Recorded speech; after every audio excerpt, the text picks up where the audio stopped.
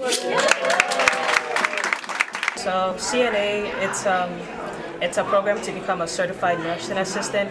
And so first semester, basically, we work on training skills and lab skills. And second semester, we go to clinicals at different nursing homes.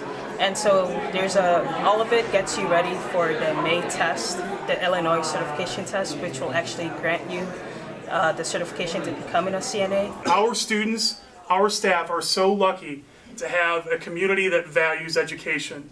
We see it in the scholarships that are given. We see it in the spaces that are here, that are available for our students. We see it in the volunteers that come into our classrooms and help to teach our students.